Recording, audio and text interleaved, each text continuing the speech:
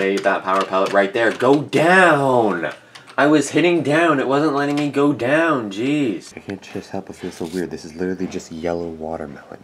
Hey, what's up guys, it's probably not your favorite YouTuber here. And welcome back to Pac Man. I've actually played Pac Man before, but that was over a year ago. I know, I can't.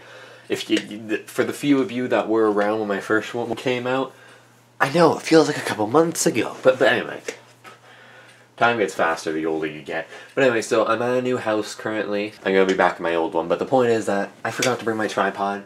Because at first glance, I keep on thinking of my old tripod, the one that only turns like this way.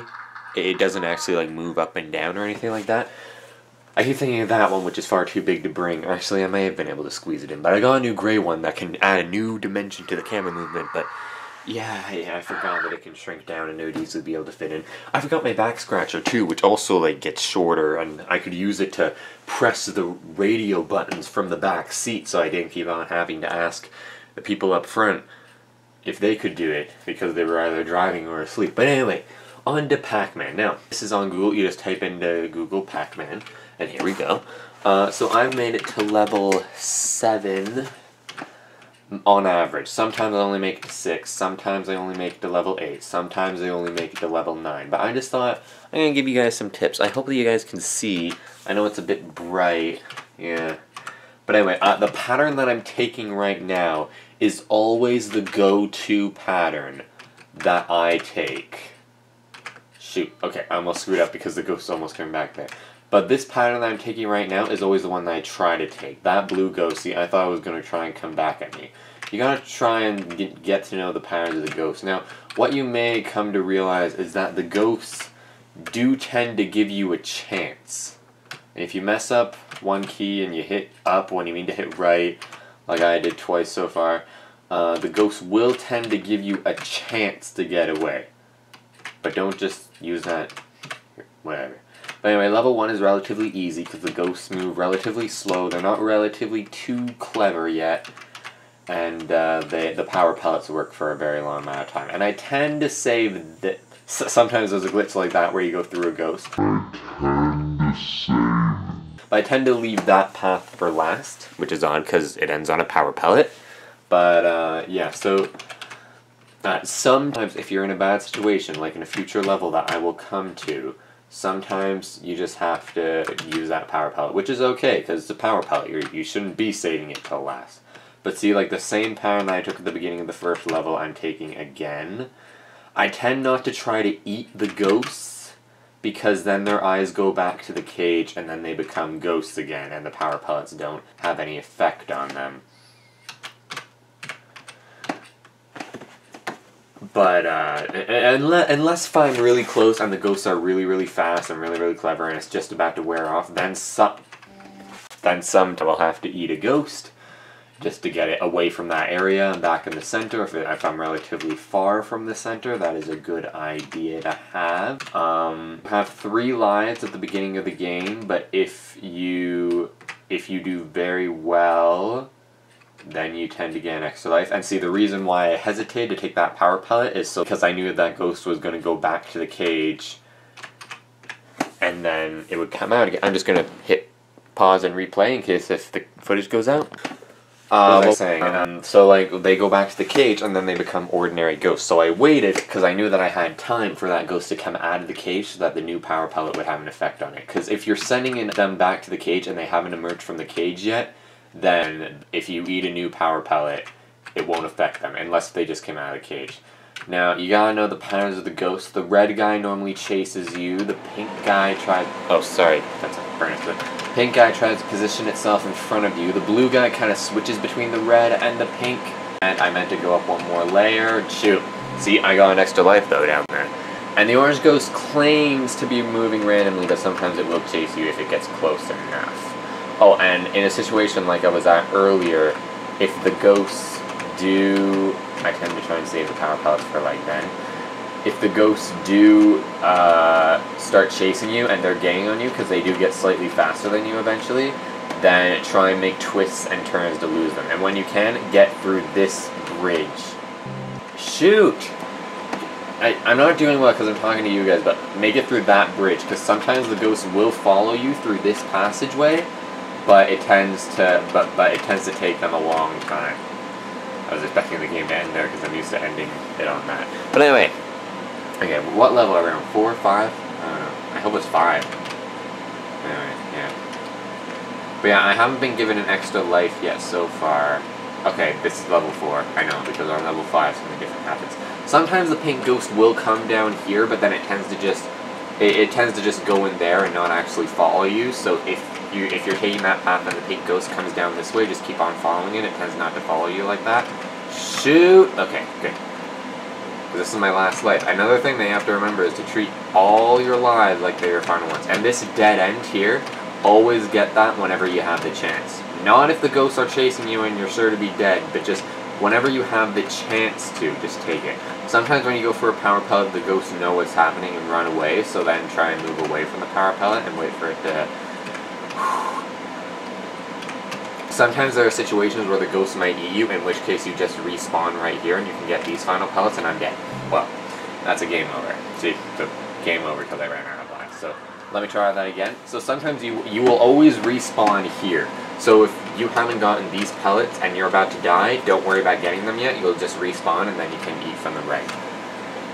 Ah, boy.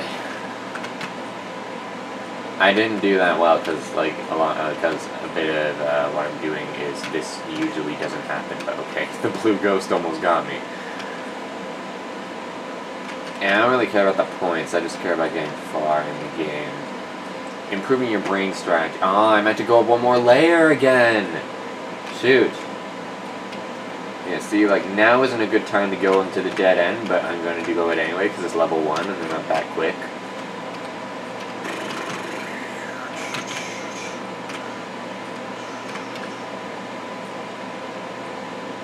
I didn't want to eat that ghost. It worked out because he went a longer path to get to the center there.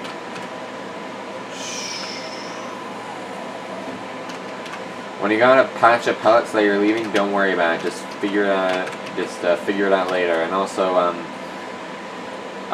like in situations, well, you just gotta get a feel for what you're doing. You gotta get a feel for the arrow keys and you just gotta know exactly how to do it. I got it on my phone too. You can just get it on your phone, but then you tap up and down, and it gets confusing. You just something that you gotta get used to.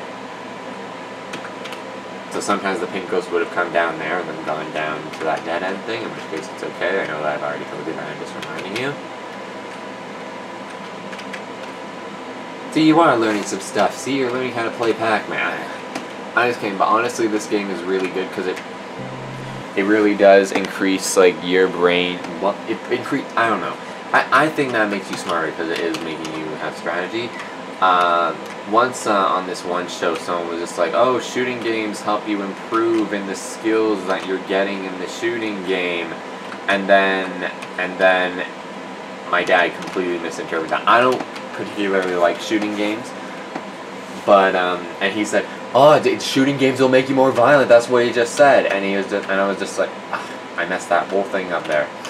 And I was just like, no, that's not what he said. And he said, yes, that's exactly what he said. He said that it'll increase what you did. I was like, no. What he meant by shooting games will help you increase in what you're doing is that shooting games will help you increase your ability to strategize. And it'll sharpen your brain and your aim and all that. Not to mention that there are some people in the world who just want to hurt people.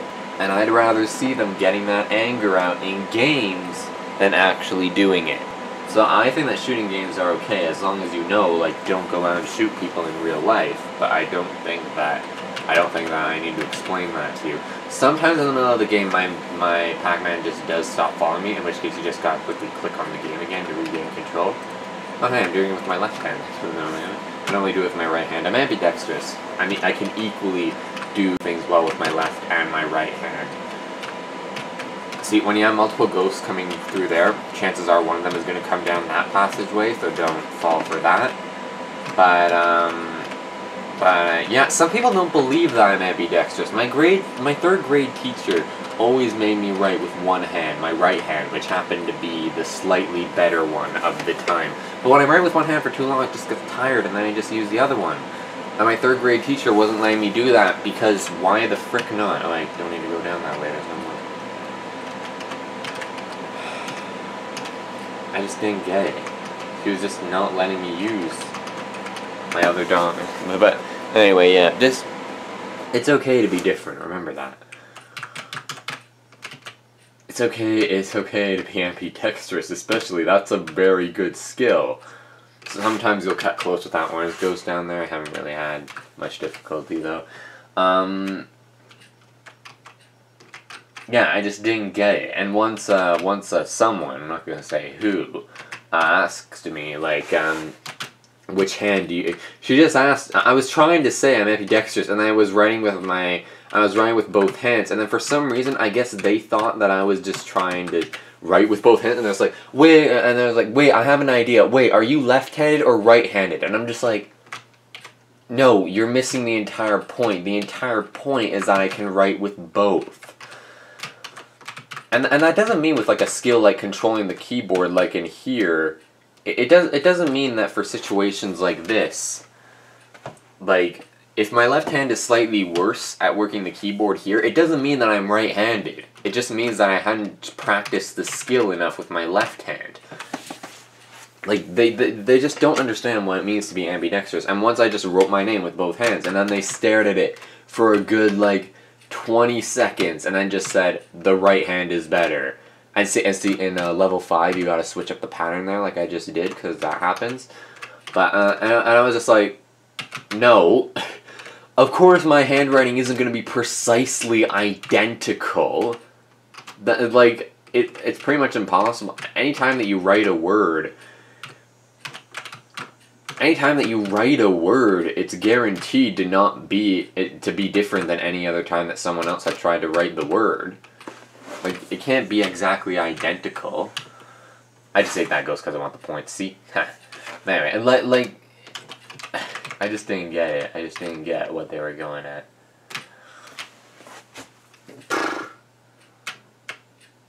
Oh, shoot. What am I doing? There we go.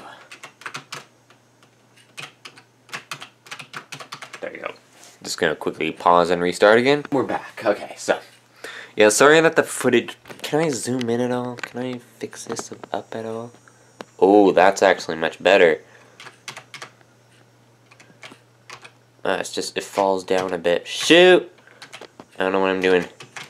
Shoot! I messed up the powering because I was too busy. Wait. Wait! Sorry, guys. I'm sorry. I'm sorry. Okay, you can kind of see it there, I think. I think it's good enough. It's good enough, ain't it? Why'd I eat that power pellet right there? Go down! I was hitting down. It wasn't letting me go down. Jeez.